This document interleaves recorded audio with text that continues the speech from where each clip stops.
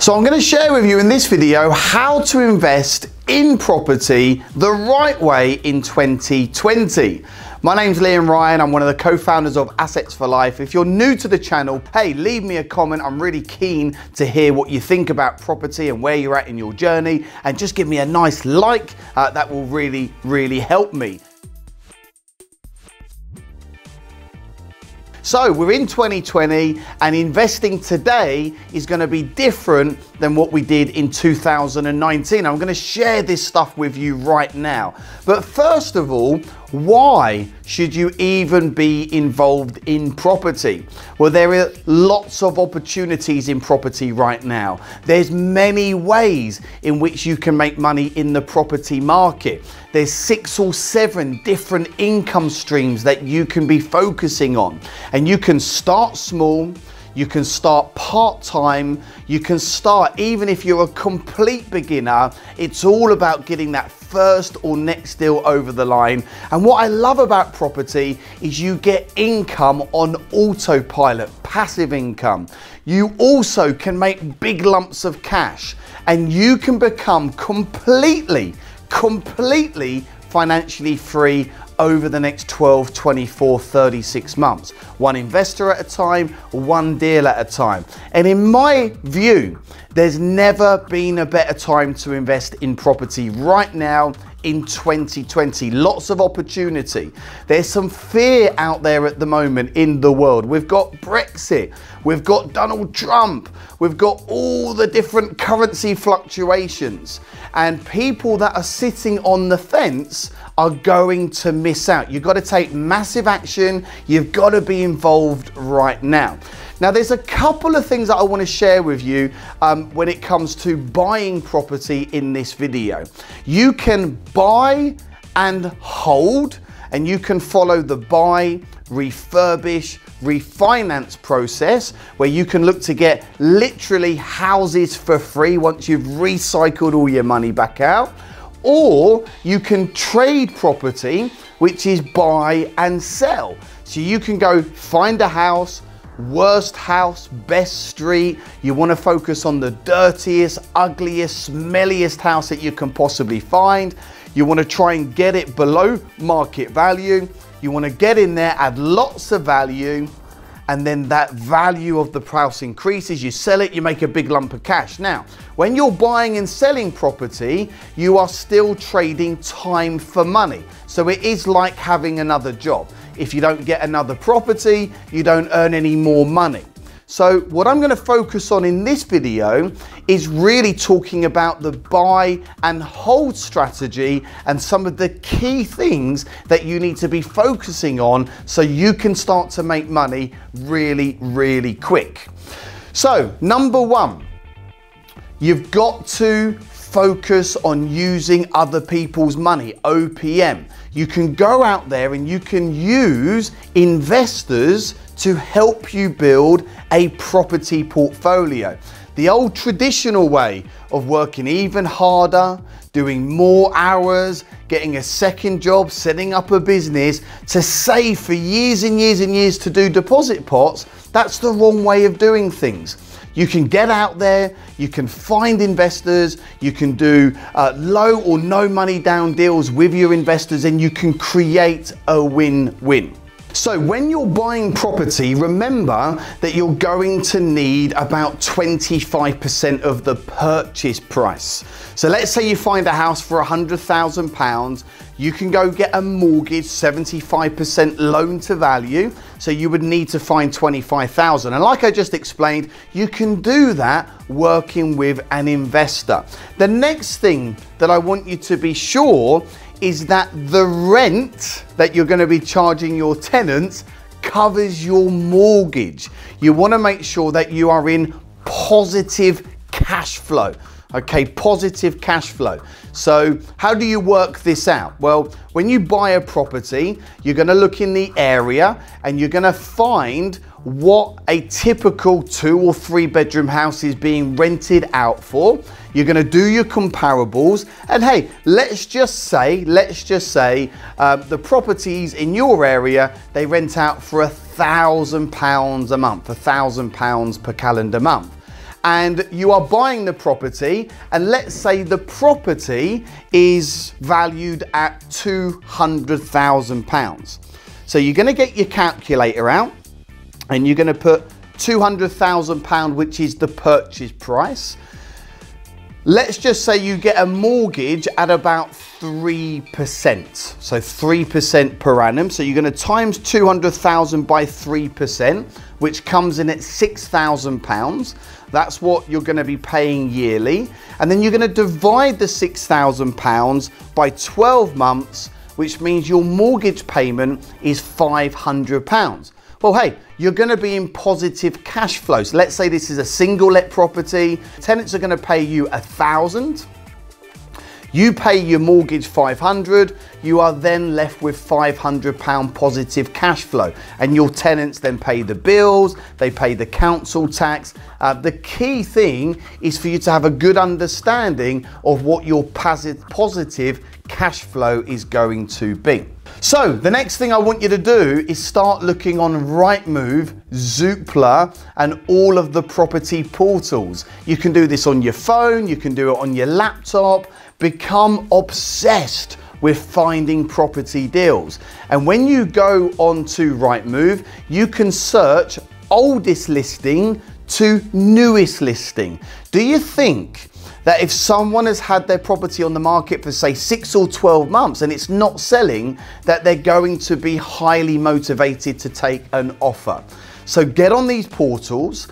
When you set up your account, set up a separate email address. Don't use the one that you currently use. Set up a separate email address, because you're going to be inundated with emails and notifications and potential deals. And just spending 20, 30, 40 minutes a day online, you can start to build up a really nice, juicy pipeline of fantastic property deals that could be your next property investment. Now that you've been looking at all of these potential juicy deals, what you've got to do now is pick up the phone and start making the phone calls to the agents and booking lots of viewings. Now, a great way to get started if you're working full-time or you've got a business is you can make your phone calls during the week in your lunch breaks and the breaks that you get during the day, and then go on block viewings on a Saturday or Sunday. Some agents will see you on a Sunday. Typically Saturday mornings are a great time to get on lots of viewings, and you can go and do 15 or 20 viewings between the hours of 9 and 1 on a Saturday. The more viewings you do, the more opportunities you are going to find. And I would highly recommend that when you find a good opportunity, if it's your first, second or third deal, you don't want to get involved with anything that's too complicated. Buy something simple as your first investment property. You know, you don't necessarily want to go and buy something which is listed. You don't want to buy something where there's major structural damage to the property. Buy something where you're getting it below market value, and you can go do maybe a new bathroom, new kitchen, maybe you can do a small extension out the back, and generally give it a nice lick of paint to increase the value. Keep your property purchases nice and simple in the beginning, and as you build your confidence, as you build your cash flow, as you build your team, then you can get involved with more complex deals. The next point that you need to be aware of is negotiating with the agents. Never be afraid to offer lower than the asking price. Now you need to be able to justify the offer. So you know, let's say it's up for 200,000. Hey, the chances are you're not going to go and offer £100,000. So you want to be cheeky, but you don't want to be in a position where you offend the agent or you offend the vendor. So you can ask questions like to the agent, you can say, look, how many offers have currently been put forward? What type of movement is there with the purchase price? Why is the vendor looking at selling? You want to try and get an idea of why the person is selling and what is their motivation. Higher the motivation, the better chance you have of securing that deal below market value. And when you secure below market value, you've got equity in the property from the very beginning. The next thing that I want you to focus on is get good tenants in your property. You want to make sure that you reference check your tenants. You want to make sure that you've got working tenants in your property. And by getting good tenants, it means you're going to get paid on time. It means you're going to keep the tenants for the long term. And it means that that property is just going to tick over and you're not going to have to do a great deal of work. Passive income. You know, you put the tenants in, you do the work once, and that money just keeps coming to you time after time after time. And in some of my single let properties, I've had tenants in those properties for many, many, many years. My business partner, Jay Munoz, he's had one tenant now for over 9 years in one of their properties. So when you're doing single lets, there's a good chance you scratch their back, they scratch your back, and you look after one another. And by having good tenants in, you want to make sure that you manage the property correctly. Now, personally, I don't manage any of my properties. I don't find it very interesting. I wouldn't be a very good property manager. I'm not the most organized. I don't know about you or where you're at the moment, but I like to focus on finding more deals and finding more investors. So what I would recommend, so it can be hands-free, is outsourcing the management to a property management company, okay? Yes, they're gonna charge you for their time, and they might charge 8, 10, or 12% of the gross rental income. But if that means it's completely hands-free and you can go and get more deals, you can find more investors, you can work on your brand, you can grow this business, build your team, then it's definitely worth outsourcing the property management. And one thing to leave you with, if you look at all successful people in the UK and really around the world, if you look at wealthy people, the one thing that we have in common is that we have a property-backed business. We have assets kicking out income. That income is then used to fuel your lifestyle.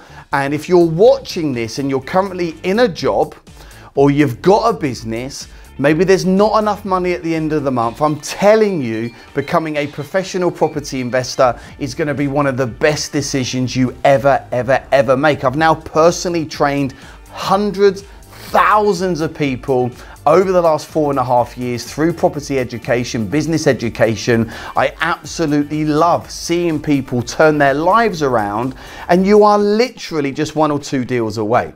So if I can do it, you can definitely do it. So remember those key points, get out there, take the action, do whatever's required, and you will generate massive cash flow over the next 12 months.